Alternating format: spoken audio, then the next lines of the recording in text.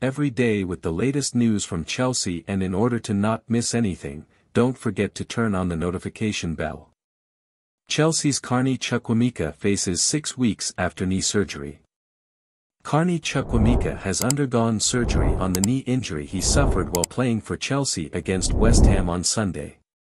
The 19-year-old, who scored his first goal for the club in the 3-1 Premier League defeat at the London Stadium, is believed to be sidelined for around 6 weeks.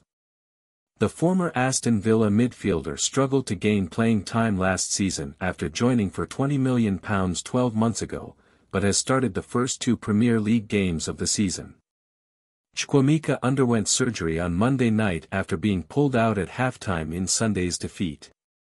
Previously, he had equalised when he cut inside and connected with an unstoppable shot with his right foot past West Ham goalkeeper Alphonse Areola.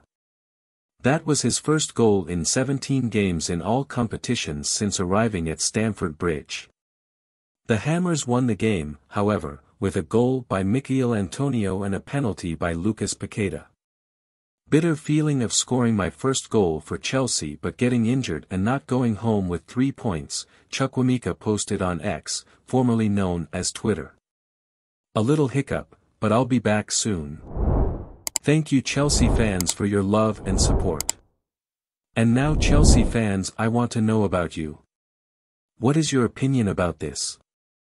Put your opinion in the comments. I don't know if you know, but your opinion is very important for Chelsea. At any time I'll be back with another news from Chelsea.